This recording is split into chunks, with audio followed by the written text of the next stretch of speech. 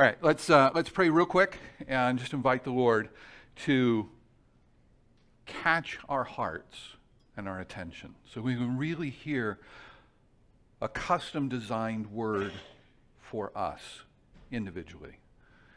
Lord, that's my conviction, that when you speak, you've tailor-made the word for each hearer of it. And so, Lord, I ask that you would cause us to hear easily and clearly and receive with great joy. We pray it in Jesus' name. Amen. Recently, a woman asked me, Pastor, do you teach and preach the full gospel? Now, church veterans will understand that what that question really means is, do you welcome and invite the person and the work and all the gifts of Holy Spirit? But this is the answer I gave her. Well, when you see the real Jesus, whom John puts on display in the first two verses of his gospel, and when you agree with that Jesus about who God is and who we are, that's the full gospel. It doesn't get any fuller than that. Consider what Paul writes in Ephesians chapter 1, verse 23.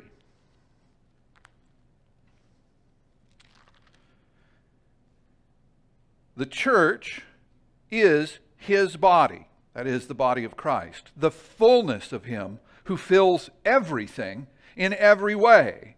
And then in Colossians chapter 2, verses 9 and 10, for in Christ all the fullness of deity lives in bodily form, and you have been given fullness in Christ.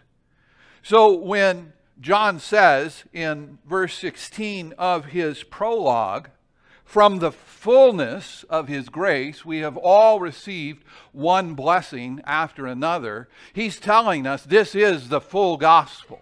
The full gospel is knowing that you were made from all eternity in Christ, in the Father, in the Holy Spirit. Nothing can take you out of that. And when you hear it, and when you see it, and when you realize it, that's when you know. I was created to be in this circle of divine love among the Father and Son and Holy Spirit. And in fact, that's where I am. And this is what John announces. John announces that we are in this relationship of nonstop, never-ending, overflowing, abundant love that Father has for the Son and Son has for the Father, all in the anointing of the Holy Spirit. We're right in the middle of that. Now remember, right, because we have 7 prior weeks of this series on John. Remember, that's not just for people who go to church. That's not just for people who say they believe in God. That's not just for Christians. That's true of every single human being on the planet. Everything, all was made in Christ. Everything, all of it. And all of us are in him. And he is in all of us. We're right in the middle of it. That's what John says. And that's when the darkness sidles right up next to us and whisper hisses the lie. Oh, no, you're not. Oh, no, you are not. You see, God is holy, and you are a sinner, and nothing sinful can ever come into his presence. You are not in the middle of that relationship. You're separated. You see, the slanderer has darkened our minds and presented us with a solitary, angry God who is up there beyond the vastness of the cosmos, watching us, disappointed and disapproving. So I'm going to go back to an analogy that I have been using for the past few messages of the chairs, and this is just a way to help us think about what's true in the heart, the nature, and the character of God. Now, these two chairs represent, if you will, the picture of God that John presents us with. John says that Father and Son are seated in such a way that they are face to face in the anointing, in the presence, in the overflow of Holy Spirit. In the beginning was the Word. And the Word was face to face with God. And the Word was God. The Word was face to face in the beginning. Now, here's, in contrast, what the Western Christian version of truth is. Western Christianity puts the chairs like this, side by side, kind of the way you're sitting right now.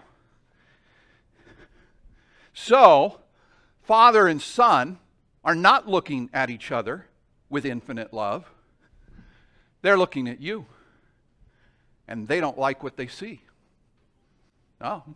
And so the Father says to the Son, look at the disgusting things those sinful creatures have done and are doing. Look at the mess they've made of my world.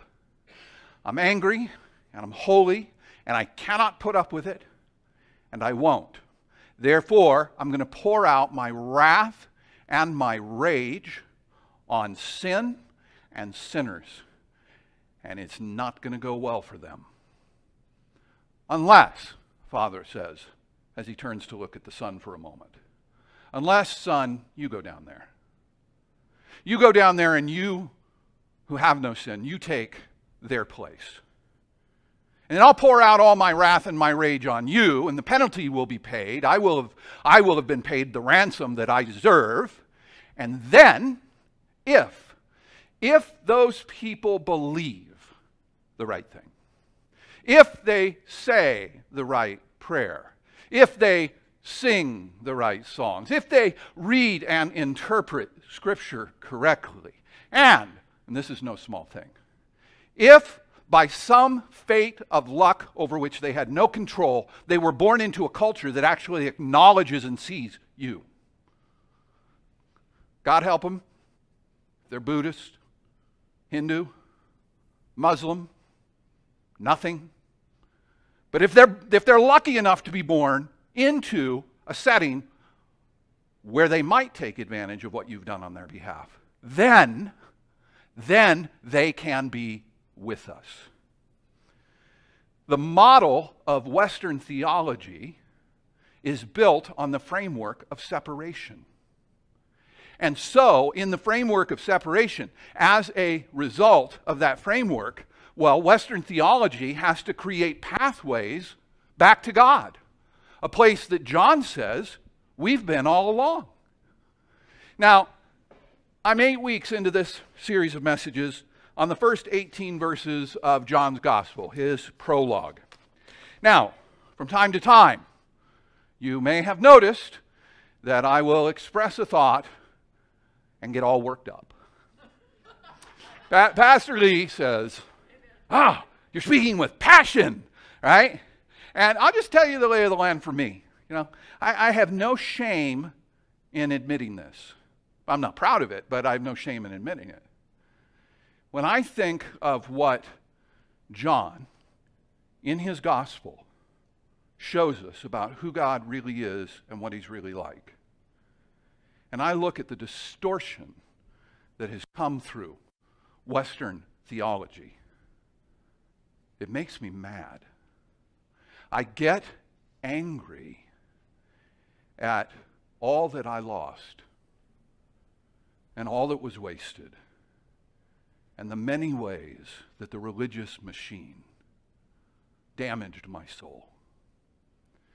And I just think it's fair for you to know that I do not regard this material that I am presenting to you from John's Gospel as value neutral, which is to say, I don't regard truth as something that exists on a smorgasbord and you can eat from this plate or you can eat from that plate and it's all good because it's all food and it's all true. It isn't a value neutral proposition, and I know because I lived with the results of the Western theological model. Take a look at this good-looking young kid. I don't know, how old was I? 7 or 8. Now, this was my age approximately when my mom and dad started going to a very conservative fundamentalist church about a mile down the road. Now, this is what this little boy was told. You're separated from God. He's really mad about all the sin in your life. You have done terrible things. In fact, you are a terrible, terrible person, and you deserve to go to hell. However, if you catch the safety valve pass of Jesus Christ, who died on the cross for your sins, then you can avoid the penalty you so richly deserve, Graham, of going to hell, and instead you get a ticket to heaven. Now, I'm 60. I was what, 7 or 8? I spent decades and decades and decades believing the things they told me. And they weren't true. So for me, this is not a value-neutral conversation. And I would suggest to parents and grandparents in particular that when you are assessing the choices you make for your own children and how they're raised and the context in which they're raised, that it matters what you expose them to. It matters the setting. What God are they going to learn about? Are they going to learn about the God that is revealed in the Gospel of John and embraced and proclaimed by the Apostle Paul? Or are they going to be left with this God who comes out of a model of separation that requires the creation of pathways back to him when John says you're already there? So, I'm writing this sermon. I'm getting kind of hot under the collar all over again. So I had myself a little chat with God. And I let him know my feelings on the matter. I'm a bit worked up again. And you know what I learned? There is someone who's not angry. Guess who that is? God. God is not angry. First of all, he's not impressed with my theological insights. And secondly, he isn't angry over how far afield we have fallen from where he is and who he is and what he's really like. He's not mad about that. And so I asked the question. I said, well, Father, how do you deal with it? How do you handle it when your children are so confused that we think we have to manipulate you to get your blessing, and we think we have to create ways to get back to you? How do you deal with that? And I felt like he said, Graham, I just stand there right with you. I'm not in a hurry. I'm not going anywhere. I just wait. When you're ready, then the light breaks through. And you get up, and we go on our way. This conversation that I had in my interior world with the Father reminded me of something that the old Pentecostal revivalist preacher Iverna Tompkins said. Something that I've always loved. She said, God will take you the easiest way you'll go. Right?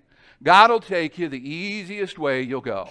I'm all worked up, but God is not all worked up, because if coming through the door of fear is the easiest way you go, the Father say, I'll take you there. I'll take you right there. If the easiest way you'll go is through the doorway of self-recrimination and shame and guilt, I'll take you right there. If the easiest way you'll go is through religious performance and acute pressure to do and believe and be all the right things, if that's the door you go through, okay, I'll take you the easiest way you'll go, which is a great word of grace and hope, because I didn't come to him the easiest way that I could have. Because while it's true that God will take us the easiest way we'll go, not all of these doorways are equal. There is a higher, better, more beautiful way. And it's the way that John shows us and opens up to us in his gospel. It's the way that Paul presents to us that's open to us. And it prompts for me a reasonable question. What does all this mean for the church then? What does it mean for us here at Wonderful Mercy as a community of faith? And I know that this is a question on someone else's mind, because they wrote to me recently and they told me they were concerned that in my preaching during this series, that my language about the religious machine might be misconstrued into me saying, I don't have any use for the church. But let me read to you what this person wrote. I love the series on our astonished heart, but one thing concerns me. I'm uncomfortable with how you speak about the church machine. The church is his bride, and he loves her. It could be confusing to speak about her that way. Surely we are the church. Can we distinguish between the true church and the clever disguise the enemy wants to show us? Vocabulary is significant. I know what you're getting at, but I don't want anyone to be confused. It's too important. I think that was a good word of reminder for me to be clear on what I'm saying. So let me just say it straight out. I have no condemnation for the church. None. And no condemnation for people who are caught up in the system, in the machine. But what I would like to say is that surely we can all agree and say out loud with some degree of honesty, recognize the madness of the machine, the madness of the institution and the empire. I was in Northern California a few weeks ago for a ceremony for my little brother who is in training to become a priest in the Roman Catholic Church. And he was moving from his philosophy studies, in which they gave him a degree. And now he gets to study theology for 4 years before he becomes a priest. And it was a big occasion for him. And now he's able to wear the clerical collar, right? Now, the ceremony was held at his seminary in an absolutely drop-dead gorgeous chapel with the most amazing pipe organ and stunningly beautiful stained glass windows. And the archbishop, he just knows my brother personally because everybody my brother's ever met he knows personally. He's just that kind of guy. And the archbishop is proceeding down the aisleway. And he has this beautiful garment on that is just wonderfully colored, and this majestic hat upon his head. And while I'm watching him process, aware that the beauty of the setting was assisting me in experiencing the presence of God, right? I found myself thinking, when Jesus was suffering the cruelties, the brutalities on the cross, and when he was suffering crucifixion, this could not have been what he had in mind. He couldn't have been thinking, as he was hanging on the cross, gee, I sure hope they get some really great hats out of this. Gee, I really hope that they have really great clothing for the people who are the most important and can show the separation spiritually of the leader versus the non-leader. I really hope they spend a lot of money on buildings instead of the poor. I don't think there's anybody here who believes that's what Jesus had in mind. And, by the way, we're not exempt. These reflections caused me to go back and look at the photographs from my own ordination here almost 30 years ago. And there's a photo, I almost put it in the PowerPoint. There's a photo of 4 of us who are robed, 4 pastors now, a bishop, a friend of mine from the Presbyterian Church, the pastor who served here before me, and me. And we are standing in our robes, and all 4 of us are like this, with our backs to the congregation. Now, I understand the theological rationale and how theologians explain that. But I looked at that photograph, and I thought, that can't be what Jesus had in mind. Really? That is a picture of separation if I've ever seen one. We'll be turning our backs on you now. And the really spiritual, the really holy, the really important people will be in front. And all you'll see is our backs, which was all Moses was allowed to see of God. This stuff is more important than we know. And it leads to the question then, well, what about the church? How then are we to be? Who are we to be, right?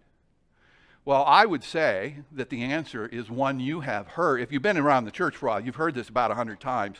And so if you hear it again, it might just go and not have any impact at all. But I think the first task and the sweetest privilege of the church is proclaiming the gospel, is sharing the gospel, such that when people hear it, they see who God really is, and they see who they really are, and they begin to have astonished hearts. Because this is the stunning revelation of the gospel, that the one who created all of us, the one who created all that is in the world, the one in whom all things hold together, is in us, and we're in him. That's the stunning revelation of the gospel. My theological conversation partner, Baxter Kruger, says, when the gospel is preached, it astonishes the heart and ignites a conversation. I want you to think about that. If you take notes, write that down. When the gospel is preached, it astonishes the heart and ignites a conversation. And I was thinking about that statement from Baxter, and I thought, oh, well, there's an interesting opposite in my own experience. Take another look at me at 7 or 8 years old. Now, this is me surrounded by the religious environment and accoutrements growing up. On the right was the angry preacher. And my preacher, I thought, was angry all the time. In fact, I asked my dad what this guy was so mad about. My dad says, what makes you think he's mad? And I said, because he's yelling at us every Sunday. When you yell, you're mad. Isn't he mad? Right? And then there's the Bible, rightly interpreted and understood and with the right translation. And then to my right, but looking at it on the left top, the fires of hell, which is where I deserve to go. And then just below it, the supreme mano-a-mano battle of Jesus and the devil. That was what I was fed. And so, as I'm now making this up, at 7 or 8, once I learned this, you know what I did? I went door to door in my neighborhood. And I knocked in the door of every house, and I told them all about this. I told them all about this. And where I see the disconnect with what Baxter says and with what I experience is this. Remember, Baxter says that when the gospel is preached, it astonishes the heart and ignites a conversation. There was no conversation with me. They may have been astonished that a 7 or 8 year old kid was going around the neighborhood telling them all these religious things, but I was doing all the talking. I was doing all the telling, and I wanted to make sure they understood that my group had the right pathway back to God. And I was utterly bound by it. So I think Jesus would ask anyone, are you experiencing the glorious liberation that I promised? Are you experiencing rivers of living water flowing from your innermost being? Are you experiencing my kingdom, which is in you? Because if you aren't, you're experiencing something less than I intend. You can't read the Gospels, you can't read Paul and not be struck by the reality that something's happening that's so beautiful, it has captivated their hearts. And Paul actually says, now I don't know, this might not be an exaggeration, it might be a slight exaggeration. 500 times I probably either heard or read this statement from Paul. He says that when he preaches the gospel, it is the power of God. I don't think I've ever really understood it before. Why is it the power of God? He's not saying the power of God is flowing through him. He's not saying he's the channel. He's saying the gospel itself is the power of God. Well, when you have a beautiful gospel, you have a beautiful God. And it's why elsewhere we are told that beautiful are the feet of those who bring the good news. This whole thing of being in the Father, Son, and Holy Spirit before the foundations of the world, it's all about beauty. It's all about the beauty that God makes available to us. I think all my life, even when I was 7 or 8 years old, I think I knew that there was something more beautiful. But every time I tried to get to it, I was grabbed back and made beholden again to the religious machine. You see, the religious spirit, the empire, it never lets you go. It does not release you willingly. You have to be delivered. You have to be set free. And as I was writing those words on the margin of my notes, it occurred to me, that sermon that Jesus preaches in Luke 4, where he is opening the scroll of the prophet, I've never understood it before, but it's true. It's for me. Luke chapter 4, Jesus stands up and he preaches these words. The Spirit of the Lord is on me, because he has anointed me to preach good news to the poor. He has sent me to proclaim freedom for the prisoners and recovery of sight for the blind, to release the oppressed, to proclaim the year of the Lord's favor. All this activity in my life in these last few years have been the living out of that message of release of the blind and the oppressed and the imprisoned. And finally, now at age 60, I think I have a sense of what my mission is, if you will. And that is to help people see Christ in them, the hope of glory. That's the gospel. And that gospel is the power of God, because it's actually good news. It's actually good news. I saw 4 boys sitting at the picnic table on Thursday of this week as I was getting ready to leave the church. I don't know, they're probably 12 years old. And they were just, goofing around on the patio. And when I looked at them, I was struck by the difference in what I perceived now versus what I would have perceived 10, 20 years ago. I looked at them and I knew Christ was in them. And they are in Father, Son, and Holy Spirit, and the darkness may have blinded them to that truth and reality of their being. But it's so. And I realized I actually had good news for them. Because you ask anybody who's been given the other version, the news is not very good. Not good at all. See, I think, for as big a mess as my life is, for all the things you know about yourself that maybe most people don't know, maybe nobody else knows, and you look at that and you think, oh, that's a terrible thing about me. I think all of us know somewhere deep inside that the mess is not the true us. Diana Butler Bass writes in her book, Freeing Jesus, there is some good in us, however wounded, however damaged, however obscured, an intuition, a whisper, a memory of some other way of being.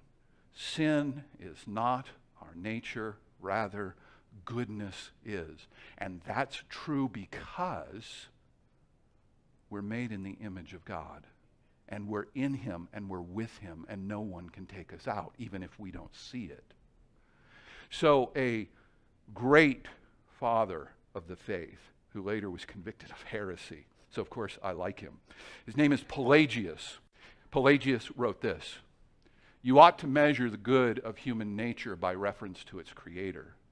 If it is he who has made the world good, exceedingly good, how much more excellent do you suppose that he has made humanity fashioned in his own image and likeness? See, if you don't have a gospel that bears witness with your spirit in astonishment, you're left with yourself. And when you're left with yourself, then, well, you know what we have to do. Then we have to pretend that what we've created in our blindness is the real thing and is good news. And then we have to prop it up and put Bible verses all over it and then defend it even to the death against all comers. And it puts us in an adversarial relationship, not just with people who have no religious inclinations or upbringing, but with people within our own family of faith. Because our whole job is to demonstrate to them, to prove to them that our theology, our experiences, our beliefs, our perspectives, our way of being is the right one. And it's better than this group and that group and the other group. And none of us are astonished and all of us are exhausted because we're all posing and just playing church. And that is not an accusation. It's an admission. Because I spent years of my life propping up the system. I can tell you why I did it. I can rationalize it and explain it, but it's true. So what does a healthy, life-giving church look like? Do you ever wonder that? I'm wondering right now because the staff is having conversations about this very thing. One answer is take a look around. This is what a healthy, life-giving family of faith looks like. It's where the gospel is rediscovered and proclaimed. See, going back to what my friend Baxter said, it astonishes the heart. The gospel, the good news, astonishes the heart, and it ignites a conversation. That's our job. That's your job. Having a conversation. When you're not astonished, when I'm not astonished, we've lost the gospel. When we're not astonished, we've lost the gospel. And somebody will ask, am I saying that people don't have to go to church? Yes, I'm saying that. Because you don't have to go to a religious institution on a Sunday. But here's what I also think. I think because the news is so good, and because it's so astonishing to our hearts, we're going to want to be engaged in this conversation when we hear about it. And so we're going to reapportion our time. We're going to restructure our values. And we're going to give part of our weekend to being together, in our case on a Sunday morning, because we want to go deeper into this conversation. Because we know how powerful it is. It is astonishing to the human heart to learn that from before the foundations of the world, you were made by a God who loves you, and you are in that God, and no part of your life will ever make sense apart from Him. And it's not just the good parts of you that are in Him. It's all the mess. It's all the darkness. It's all the things we've ever done wrong. That's in there too. And God isn't disgusted by it. He's not afraid of it. He's not worried about it. He's standing there. He's not going anywhere. And when we're ready, then the light breaks through. And we get up and we go on our way with Him. Church is a people, not a place. Which means this whole enterprise is more exciting than we know, because church happens just as easily on a golf course as it does in this building. And in fact, I think it requires us to move beyond these four walls. Not in some artificial evangelism attempt to get people to believe that our system, our pathway back to God is the right one. Not that. But we're out there in the world beyond these four walls because the news is so good we can't keep it to ourselves. The news is good for your neighbor who doesn't think God exists at all. Because the God that doesn't exist, that's the one whom He is in, whom she is eternally loved by. And all the ways that are beautiful in her and Him, the creativity, the kindness, the love, all of it comes from their design in His image. That's the beautiful gospel, revealing a beautiful God who, when the gospel is presented, it astonishes the heart and it ignites a conversation. We don't criticize, condemn the church. You and I, we have all had some pretty extraordinary experiences in the institutional church, right? There were real experiences of the real presence and life of God, and thank you, Jesus, for it. But you know and I know that when those things are happening, we frequently get off track because the institution uses those experiences to validate itself, to validate that particular church or that particular minister, rather than to put the heart and the nature and the character of God on display. This is where I think we are right now in history. In North America, in Christianity, we are rediscovering that we are in God's love story, and that from all eternity we were made for Him, to be with Him, to have His life flow through us. In the beginning was the Word, and the Word was with God, and the Word was God. The Word was with God in the beginning. Through Him all things were made. Apart from him, nothing was made that has been made. In him was life, and that life was the light of the world. The light shines in the darkness, but the darkness has not understood it. There came a man who was sent from God. His name was John. He came as a witness to testify concerning the light, so that through him all men might believe. He himself was not the light. He came only as a witness. The true light that gives light to every man was coming into the world. He was in the world. And though the world was made through him, the world did not recognize him. He came to that which was his own, but his own did not receive him. Yet to those who received him, to those who believed in his name, he gave the right to become children of God, children born not of natural descent, nor of a human decision or a father's will, but born of God. The Word became flesh and lived among us for a while. We have seen his glory, the glory of the one and only Son who comes from the Father, full of grace and truth. John testifies concerning him. He cries out, saying, "This was he of whom I said, the one who comes after me has surpassed me because he was before me. From the abundance of his grace we have all received one blessing after another. For the law was given through Moses. Grace and truth came through Jesus Christ. No one has ever seen God, but God, the only Son, who is at the Father's side, has made him known." This is the good news. This is the gospel. Father, in the name of Jesus, we ask you to plant the gospel deep in our hearts so that we can break free of all the ways that we play church and actually be the church. So that we can think creatively with you, given your heart for the world, given the good news entrusted to us, that we get outside of these four walls. And we may not know now what that means, Lord, but we give you permission to put everything on the table and show us. Because you are excessively good, offensively loving, relentlessly kind.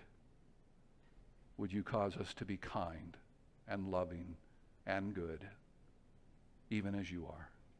Pastor Lee, would you come and bless us?